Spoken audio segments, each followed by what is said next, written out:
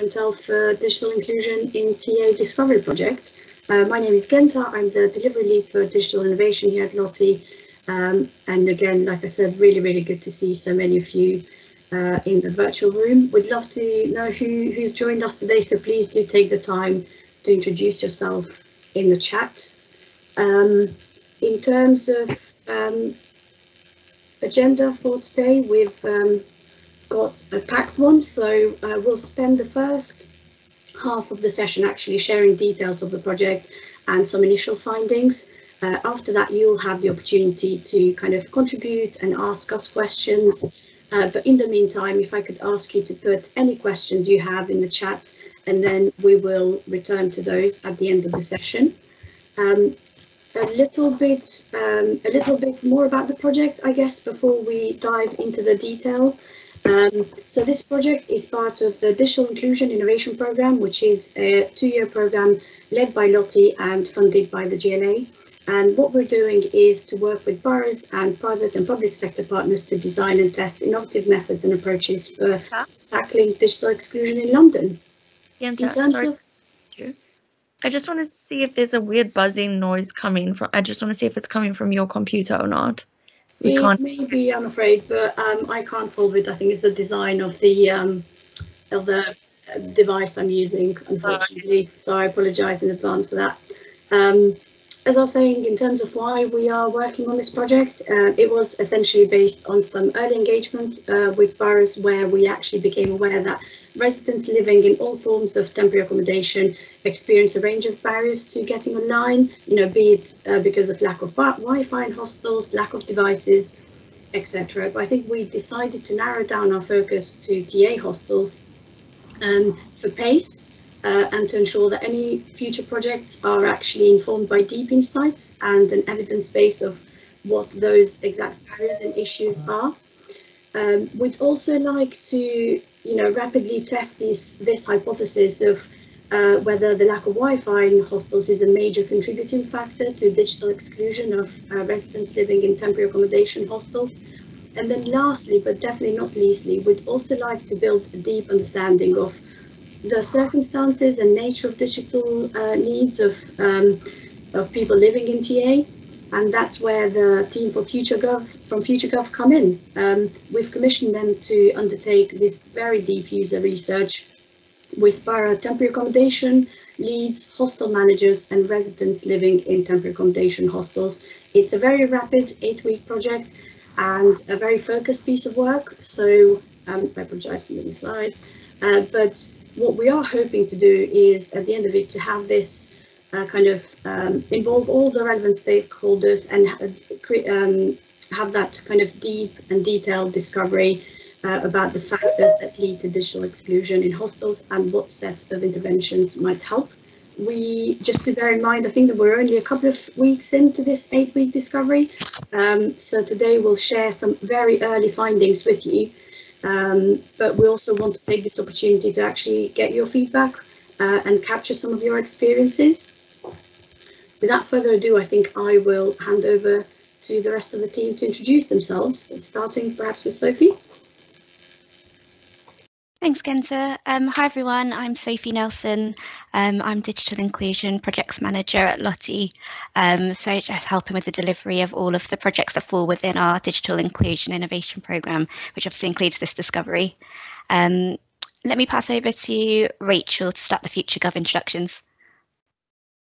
Sure. Hi, I'm Rachel Kelly. I am what we call a principal consultant, which essentially means I keep the strategic overview of this on behalf of FutureGov, making sure that we're able to turn the insights into the usable recommendations. I will hand over to Courtney. Thanks, Rachel. Hi, everyone. I'm Courtney. I'm the delivery manager at FutureGov, and basically just working with the team to ensure that we're able to get the most done in the 8 weeks that we've got. So just been helping with setting up all the hostel interviews and things like that, and just making sure that we're getting in touch with the right people. I'll hand over to Gillian, who is our design researcher. Hi there, my name is Jillian. I am one of the lead design researchers on the project, which means that I am primarily doing a lot of the on-the-ground work of actually talking to council members, hostel managers, and people living in hostels as well. So I'll be going over a lot of our early findings from the work that we've already kicked off. And Hannah's not on the call today, but she is also joining me on conducting that research as well. I'll hand over briefly as well to Tristan. I know you're on the call, so if you want to introduce yourself and your role in the project, that would be great as well. Thank you very much. Hi, everyone. So Tristan, I guess I'm a subject matter expert, so I have over 15 years experience on working these types of projects from every dimension, particularly from a policy perspective, working with government on some of the interventions on this, but also led various organisations on this. So I'm very excited to be part of this and helping to navigate our way to some really tangible recommendations. I think we've interviewed it. I think that, is that everybody? Is there anybody left? I think that is everybody. That's all. And I think I am actually next as well. So perfect. Yeah, I'm going to go over what we've done so far. Yeah, perfect. Thanks, Genta. So so far we have started our initial commissioner and council staff interviews. So the way that we've set up the project is it is in a sense, a multi-layered project. So as Genta mentioned, we're trying to speak to 6 boroughs all together and get an understanding of what their hostel setup is in each of those different councils, and visit a council or a hostel in each one of those councils as well. The reason that we're also conducting interviews across kind of council level and within hostels is we want a bit of a layered approach as well. So we want to understand what hostel provision and hostel management looks like from that commissioner and council level, what management looks like or hostel perspective looks like and digital inclusion looks like from a hostel management perspective as well. So staff and managers working within the hostels. And then finally, we actually want to understand what the lived experience of people living in hostels is in terms of digital inclusion. So we've started by. This is from, I don't know. Oh, I think someone's not on mute. Oh, yeah. Oh, that's nice. Yeah. Would everyone mind putting themselves on mute? Thank you. So we started by talking to council staff in 6 boroughs, and what we wanted to do was gain a deeper understanding of hostel provision within their borough, which clients they were working with. So some hostels or some councils have provisioners, third-party provisioners, some do not. So we wanted to get an understanding of that, and also the residents that they're working with as well. What that current actual kind of digital connectivity looked like within hostels within their boroughs, the relationship between hostels and council, and then any key challenges and barriers for them and the key challenges and barriers around what they're hearing from hostel level. So the boroughs currently involved are Waltham Forest, the Royal Borough of Kensington, Chelsea, Camden, Kingston, Redbridge, and then we're currently trying to identify one other. We wanted to get a good spread of councils that were in central London and councils that were kind of on the outer spread of London as well to see if there are any differences between that. And then we're also trying to get a good spread of clients that are within hostels as well. So whether that be family, people with high level needs, people coming just out of rough sleeping, like a various people who are single. So a various kind of range of perspectives and lived experiences. If you could go on to the next slide, Genta. Great, thank you. So our hostel manager interviews, we've currently gone into 2 hostels this week, one in Camden and one in Waltham Forest. And there we started off by speaking to hostel managers, sitting down with them for about 1 hour, 45 minutes to 1 hour. And what we were trying to get an understanding from in their perspective is the context of people living in hostel, their digital usage, the challenges and barriers that both hostel managers and residents or clients face in terms of digital usage in hostels, and then also just identifying, so we started off by having an initial discussion to identify a list of hostels within boroughs that we could contact for interviews. So we've actually spoken to 4 or 5 hostel managers so far on the phone or over video call, and then actually literally physically gone into two of those hostels where we spoke to both on the ground hostel managers and then also key workers where they were available as well. And then our hostel interviews. So as I mentioned, we've been into 2 so far, so Camden and Waltham Forest. Next week, we are visiting Kingston and Kensington and Chelsea. There we spoke to a variety of different clients or residents living in hostels. And with the residents, we were trying to understand the lived experience of themselves actually living in temporary accommodation from that, and specifically get that kind of digital perspective as well. What any of their everyday and kind of higher level, longer term needs are, what their current digital usage looked like, what barriers they tended to face, and then how digital tools can assist them with their needs. And next, I'm going to go through some of the, we say insights. I really want to caveat that that what we're going to address today is very, very high level findings and observations. What we've done, we haven't analyzed this data yet. We've literally just gone into hostels, and this is kind of what we've been discovering as we go. And then what we will do with that data is sit down with it and actually analyze and synthesize it on a more in-depth level to understand what the patterns are. But what we wanted to share with you today is just a very, very high level brief oversight of some of the kind of early signals or early findings that that we've identified as and when we've been doing this research as we go. So we'll hand over to Rachel to just briefly go over some of the things that we've identified within our council and commissioner interviews. Rachel, over to you. Thank you, Courtney. I'm probably not going to go through each and every one of these, and I phrase these as questions, recognizing that these are council level, and that then helps us inform the series of interviews that we have had with councils. And I think we've done all 6 now, but that each conversation layers a different iteration on top of each conversation, and so very much open conversations depending on where people wanted to take it, and it's been incredibly interesting and insightful.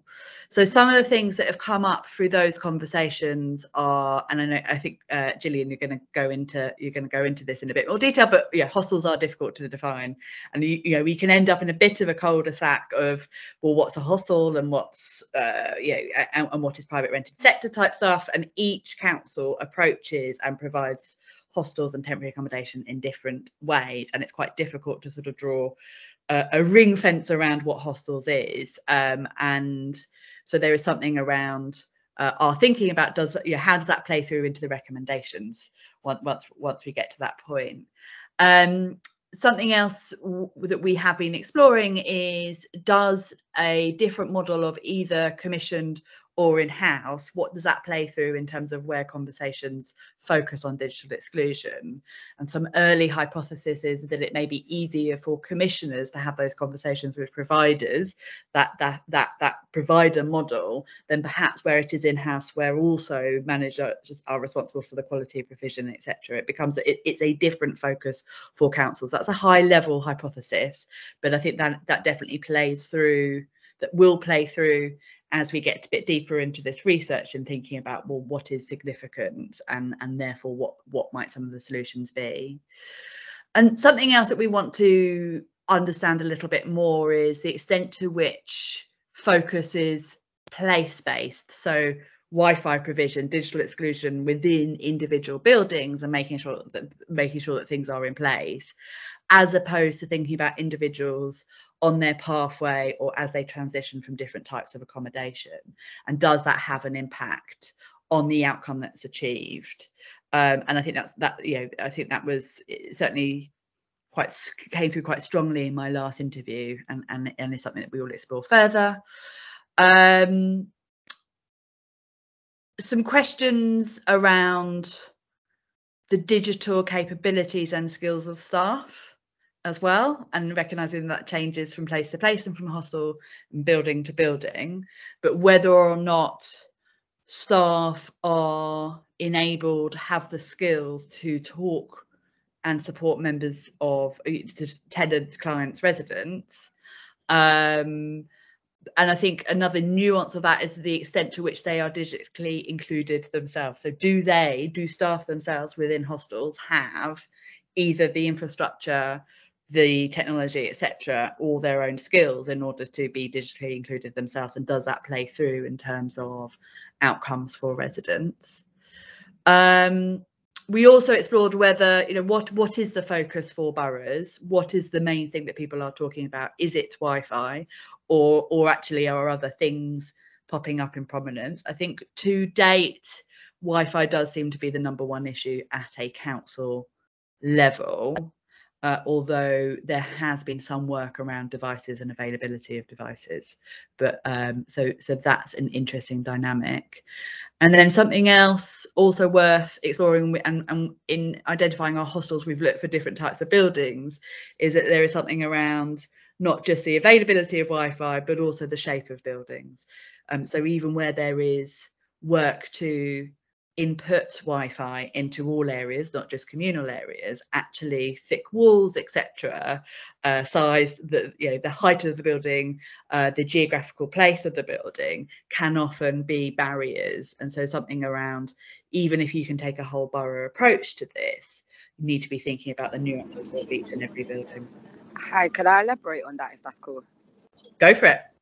Yeah, so like I feel especially, that's important, like the size, because I feel most of the hostels, they are really small, and I feel it's important that they could be like a studio type setting where you have everything that is just yours, like your own kitchen and bathroom, because in a hostel it can be hard sharing with others. Fab, great. We're going to have an opportunity at the end because we're really, really interested in exactly those sorts of insights. And so we've got an activity at the end of this, after you become bored of listening to us talk at you, to build those sorts of insights. So that's quite helpful. I'm going to end there on my bit and hand back to Gillian, who's got much more, because Gillian has actually been speaking directly with residents, and that's what actually everyone's really interested in. So. No, I thought that was really interesting as well. And yeah, as Rachel mentioned, after we've kind of thrown all of this information at you, we're going to have a session at the end where you can throw in all of your comments and responses. So please feel free to write things in the chat, or try to hold off and throw things at us at that point.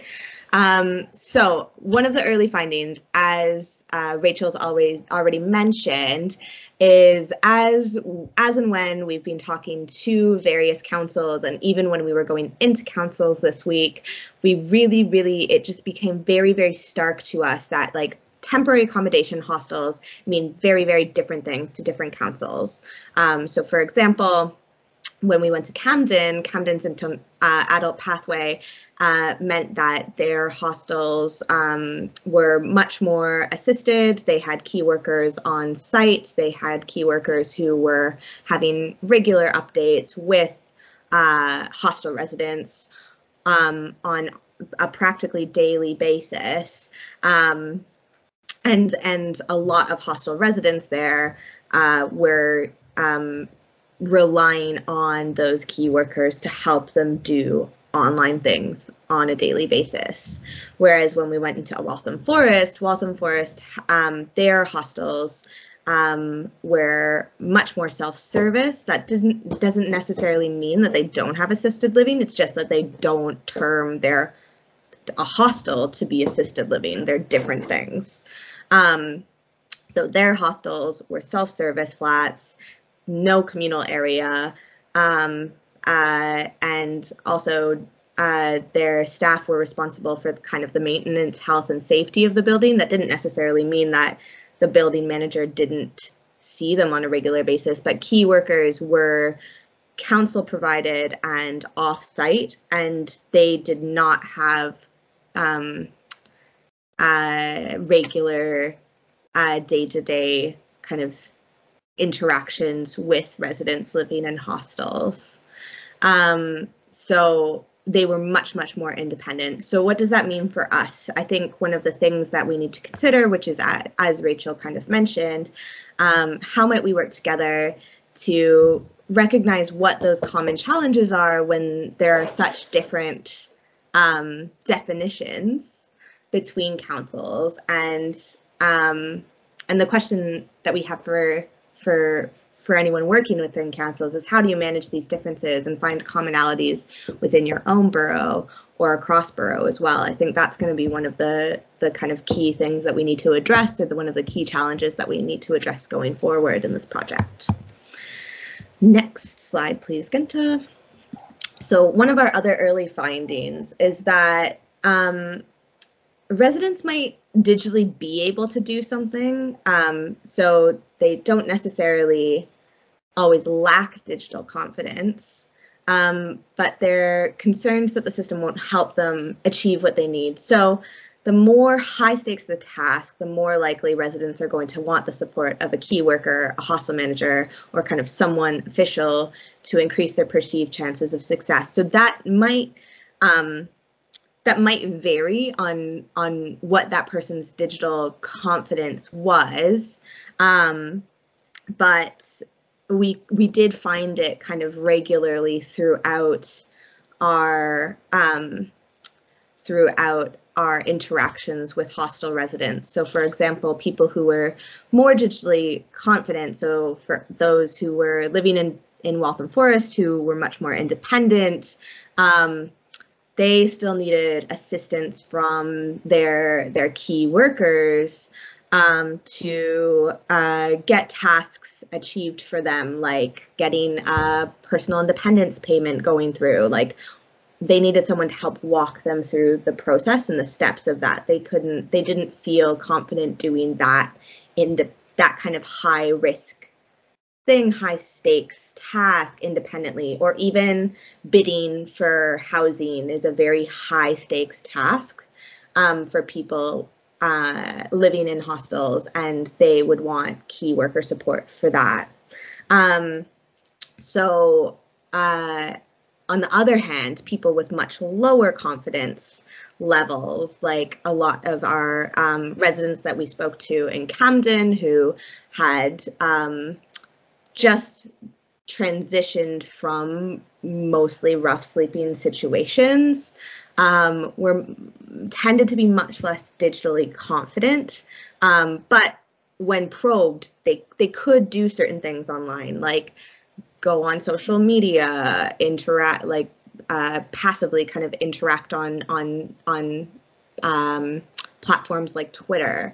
But when it came to, as I mentioned, when it came to more of those kind of high stakes things like closing down a bank account, doing your online banking, even things like online shopping, creating an account that dealt with something as high stakes as money, was something that they consistently were going to key workers for support for, because they didn't necessarily have the confidence to know that high stakes task was kind of going to go right for them.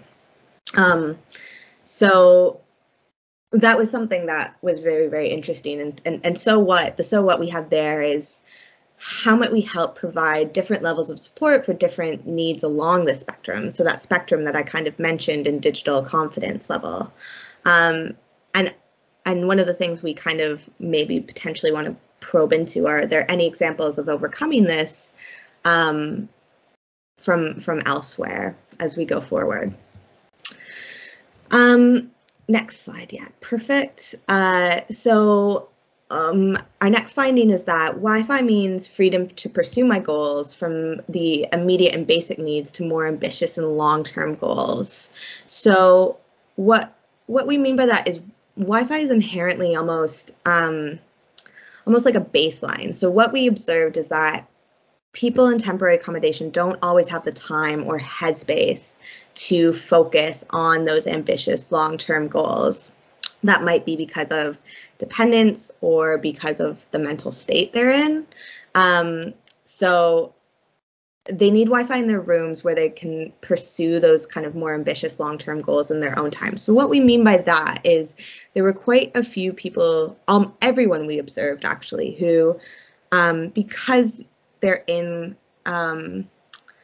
a situation that has made them slightly more vulnerable, they're very focused on like, what is the next immediate task that I need to overcome? So with one of our hostel residents, as you see here from this quote, his at this moment, he had ended up in temporary accommodation because of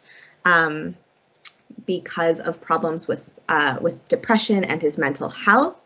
And one of his key goals was literally just to be in a stable environment where he can move forward with mental health improvement and with his mental well-being. And if he got his mental well-being under control to a point where he felt comfortable and safe, then he would be able to move on from there. So his immediate goal was to wake up every morning, see how he feels mentally, figure out if he was going to be able to go outside, what he would need to kind of prepare himself to do to go outside, or if he was feeling bad, just go easy on himself, learn some things online, try to kind of just focus on what that immediate goal was.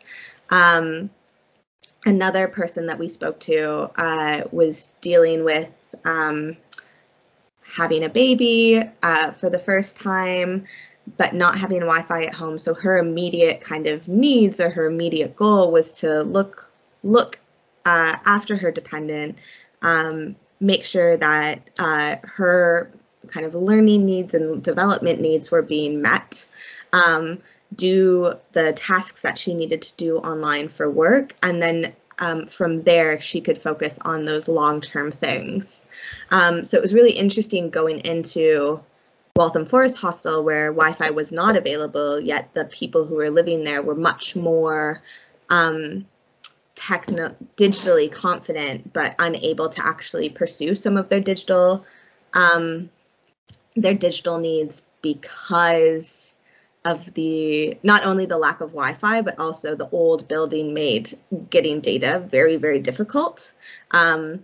Whereas when we were in Camden, people were much less digitally confident, but had Wi-Fi available, and they needed that assistance from key workers to kind of get their next task done. So a lot of them wanted to build on that digital confidence, but before they could build on that digital confidence, they were focusing on the next immediate task, which for some of them was get into independent living. For others, it was things like, we spoke with a man who had just lost his best friend who he was next of kin for. So his immediate goal was to make sure that all of his bank accounts were wrapped up and he could focus on the funeral. And then once he got that done, it was on to the next kind of immediate task. And so people are not necessarily in the headspace always to do those kind of long-term goals, and they need, but Wi-Fi at least allows them to have the freedom to pursue those long-term goals when they do get into the headspace of that. And then the so what there is, how might we provide fast, reliable Wi-Fi in people's rooms so that people don't spend their limited money on data, go elsewhere at a great cost, or don't move forward with their goals at all? Next slide, please. Perfect. So as we mentioned as well, Wi-Fi helps people travel beyond their current environment. So it provides entertainment, it provides learning, and this can be key for mental well-being and development of that resident and their family. So essentially, Wi-Fi is fundamental in putting residents in positive mental well-being and positive headspace required to move on. So as you can see from this quote, one of our residents used his own data and internet for research and learning. He really loved to learn, and so when he did have that spare time, he was able to use at the moment he was using his data to do that learning. One of the other residents we spoke to was had a baby, and she was very frustrated because at the moment she was only able to let her daughter watch certain things, whereas she had this Disney app, and she wanted to connect it to her TV, and unfortunately the app needed Wi-Fi to connect to the TV, and so she couldn't do it through her data plan. And so if she wanted her daughter to watch things, she could, these things that she wanted her daughter to watch for kind of developmental and learning purposes, the only way she could do it was on her phone, which had a severely cracked screen as well. And so she didn't feel comfortable with her daughter watching on this device. So it was very frustrating for her that she couldn't almost provide for her daughter in this sense because of the lack of Wi-Fi. So on that note, our so what is the same as the one before. How might we provide fast, reliable Wi-Fi in people's rooms for people at different stages of their current journey, to create that mindset that allows people to move on, not just those who are proactively trying to complete the tasks needed to move on. And then our final finding that we have is Wi-Fi is a vital part of people's lives, especially for digital natives. It is essentially that lifeline in a way. So people expect it to be fast and reliable, that to allow them to do those everyday things they need. If not, even those with very limited funds may buy data bundles to ensure that they have it, but data doesn't work for everything. So one of our residents that we spoke to said that he got a new phone specifically so that he can do the things he needed with it here. He got a TV as well, so that and was literally kind of spending a large portion of his of the money that he did have available to him to make sure that he had those things that would support him, those digital things. And then multiple people we spoke to actually had kind of a monitor, a TV screen as their desktop, and had kind of set up their rooms in a way that allowed them to kind of use it as a multi-purpose tool. So how might we provide fast, reliable Wi-Fi in people's rooms so that people don't spend money on data even when they can't afford it, or go elsewhere at a great cost? So we had one resident who was traveling to the library with her 6-month-old baby, or traveling to her friends' houses to get kind of fast Wi-Fi when she was there, and really struggled with that. Or just not if they don't have that Wi-Fi, they're not necessarily able to move forward with those goals they have at all. So those are our current kind of immediate findings that we had off the back of our initial sessions.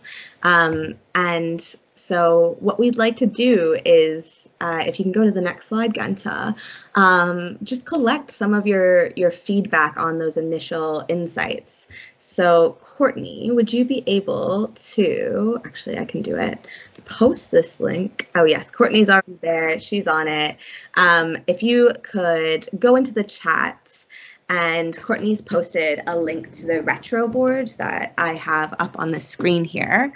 And on that, you will be able to leave some of the initial kind of thoughts and feelings that you have based on what we've shown you so far. So the questions that we've put up for you are, which of the findings that we've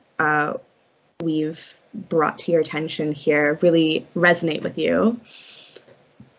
I know there's quite a few people from different councils and different boroughs on this call. So one of the questions we have is, what is different on your borough, if anything? Our third question is, are there any other issues you think that we should consider related to the understanding of digital inclusion that we haven't brought up today? And then, do you have any other thoughts and comments? Sandeep, if there are any other people that are having these issues, please feel free to leave your comments in the chat instead, and we will make sure that we include those.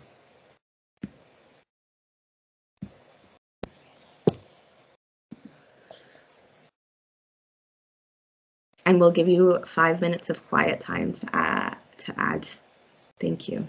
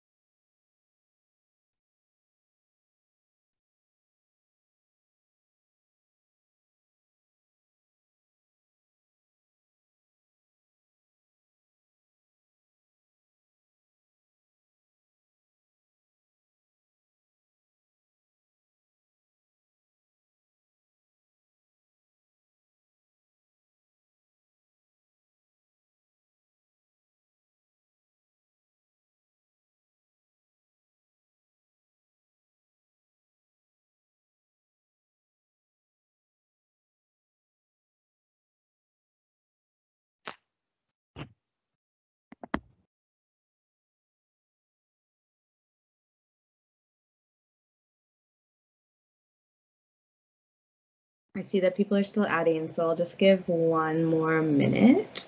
So get in any of your kind of last comments in, and I mean, this will also be open afterwards, so feel free to keep adding to it.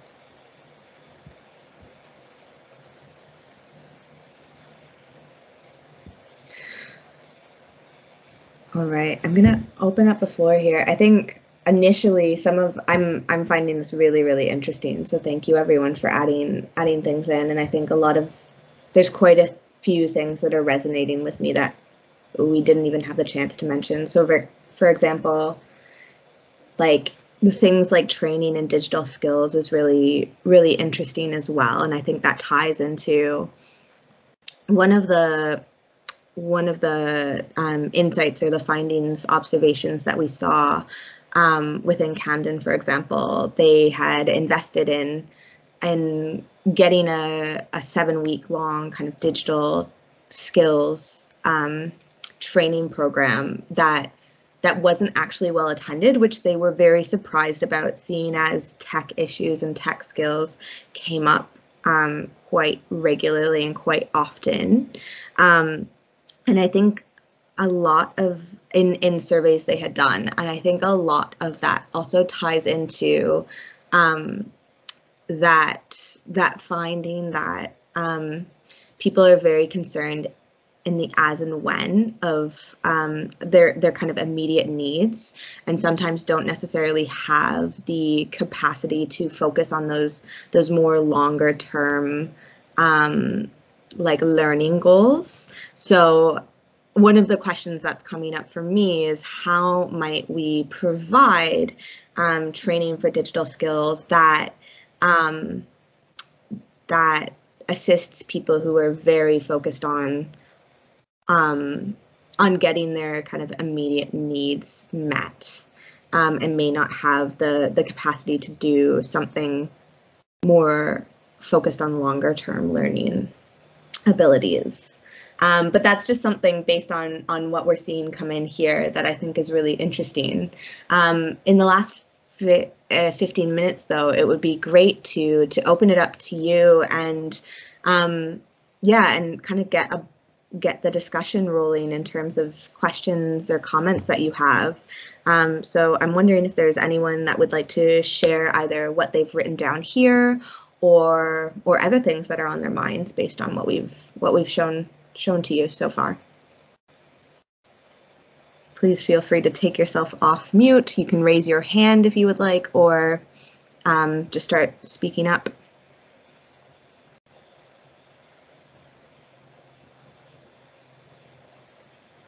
Well, I can speak a little bit of my situation. I'm a care leaver, so like regarding like hostels, accommodations, I feel that it's very hard because I don't really know how to explain it, but basically, like for me, for my situation as a care leaver, it's like I have to basically wait till 21 to get any sort of help, even to get accommodated with hostels. And I feel in general with hostels, getting that support is very hard because at the moment you're having to go through assessments and also like sometimes trying to get referrals, and you have to either be with an organisation, and if you're not with an organisation, that can be 10 times harder for you. And then obviously in general, then you're being told you might have to go through private, and even with that, that's a struggle, because if you don't have a guarantor or you don't have that type of help, then how are you getting that support?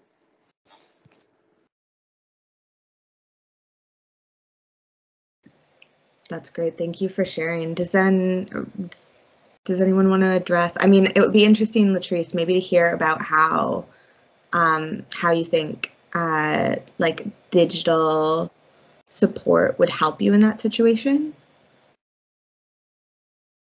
Well, I work, so it is really important for me to be stable and to be able to be somewhere where I have Wi-Fi that is running smoothly and that has good signal, etc., and that everyone is able to basically use it, type of thing. Because I know sometimes in hostels they have Wi-Fi, but it doesn't always stretch, and then also they might have a Wi-Fi box and then everyone tries to take it, so yeah, it makes it hard, and then everyone is kind of having to like buy their own dongle or their own type of, you know, like data, etc., and so forth. And then yeah, and then I know in certain hostels, safe wise, there has been like incidents where like people have like been able to get into other people's rooms, type of thing, and even with staff, and people's stuff have gone missing. So in general, stuff like that, like safeguarding, is really important. Yeah, that's really useful. Thank you for sharing. Tunrayo, I don't know if I'm saying your name right. I'm very sorry if I'm not, but I see your hand up. No problem. Hi guys, my name's Tafria Martins from Southwark Council, and I work in the digital team at the moment, and we're actually running a small pilot for care leavers and people in temporary accommodation. So what we've done is bought and hired small broadband routers, and we're working on a bit of a referral basis where we ask the temporary accommodation managers and the care leavers service to refer people that might benefit from having a broadband router wherever they live. And basically we've sort of added the routers as an item in the libraries. So care leavers and people in temporary accommodation can go to the library, pick up a router for free, and basically loan it out for a month, and then at the end of the month, if they do want to renew it, they can. And we've sort of done that as a ongoing, so there's no real end date there's no limit on how long they can borrow it for. And the intention is for it to be a sort of short-term solution, because, you know, and it sort of links back to what was said in the beginning, is it people-based solution or a place-based solution? And I think around this pilot, we're looking at short-term solutions to help people the most. So we kind of think that by giving the router to the individual that needs it, they'll be able to benefit from it the most. And I'm not from the temporary accommodation service, so I'm not exactly 100% sure on the fluidity of living circumstances, but the idea is that, you know, if for whatever reason they might have to leave temporary accommodation and move elsewhere, they can take their broadband router with them, and they've always got that internet connection regardless of, you know, where they are. So yeah, I just wanted to give a bit of feedback on what we've got going on at Southwark. That's really great. That's really, really interesting. And I think if there's any other kind of like impactful projects that are going on in other councils, please feel free to leave that in, either contact any of us. We'll I think our information is on the invite, or you can leave it in the kind of thoughts or comment section in that link, because those are the types of projects that we would really, really like to hear about and see if we can if we can kind of project them councils. Shakira, I see your hand up as well. Hi, nice to speak to you guys. So my experience is a bit similar to Latrice's. So it's like where I am is like the Wi-Fi only works downstairs, and sometimes it's like when you're doing your meetings and stuff like that, like people walk in and out, and it can get quite noisy and it can just distract you. Where I live as well, it's like you can't even where I live, it's like you can't even actually get a router, because I actually tried to like buy a router for my little flat here, and there's no like telephone line, if that makes sense, and there's no like nowhere to plug these things in. So it's made it more difficult for me to actually attend work meetings, because most of the time I do it on my phone, or I have to use my hotspot from my phone to connect to my laptop, and the connection isn't always as good as a router would be, if that makes sense. So that can affect me in a way where, like, for example, I'm on a 0-hour contract at work, and it's like traveling to and from work, that's like £3.10, which it doesn't seem like it's a lot, but when you're not making a lot of money, do you get what I mean? Yeah. Like, just traveling to work alone, that is difficult. So 9 times out of 10, I end up walking to work because I can't afford to get the bus. So it's like I'm always left in like a cycle, if that makes sense, of what do I stay at home and just struggle with the rubbish Wi-Fi, or do I actually make an effort to keep going to work, if that makes sense, to make sure I go to my meetings and stuff. So I feel like accommodations like this should have Wi-Fi that reaches up to the top floor, because I live in an accommodation that has 5 floors. Do you get what I mean? So yeah, I feel like that's a big issue. It was the same a little in my place as well that I was living in. Mine was a shared accommodation, 3 bedrooms, but because I was on the top floor, the Wi-Fi was quite crap, but my connection was still alright. But I know that it's worse in like hostels and living obviously in high buildings, and you're on the top floor, and then there's only Wi-Fi at the bottom floor. I think that's a really good point as well, that like a lot of the buildings don't even have spaces to even be able to get your own router, your own Wi-Fi installed. So these are really great points. Thank you for sharing, Shakira and Latrice. That's really, really interesting. Useful for us. I'm just wondering, are there any final, before we wrap up, just because I know we only have 3 minutes, is there any final kind of questions we'd like addressed you'd like to bring up?